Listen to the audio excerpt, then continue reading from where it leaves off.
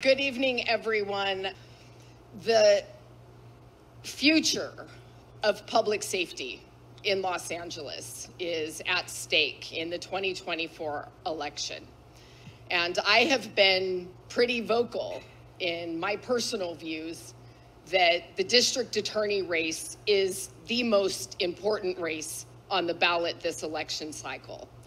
And I say that because not only as an elected official in the city of Los Angeles, but as a resident in the city of Los Angeles, I am sick and tired of the crime. I'm sick and tired of all of it. The street crime, the violent crime, the drug crime, the retail theft, the residential burglaries, the vandalism, and the infrastructure crime, all of that is costing taxpayers millions of dollars.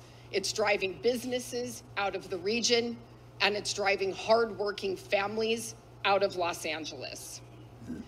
As the top law enforcement official in the county, the district attorney sets the tone on public safety.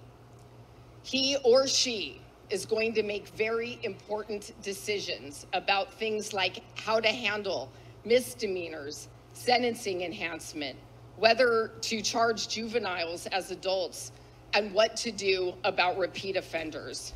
We are not going to put up with lawlessness in Los Angeles, and that there are going to be consequences for criminal behavior.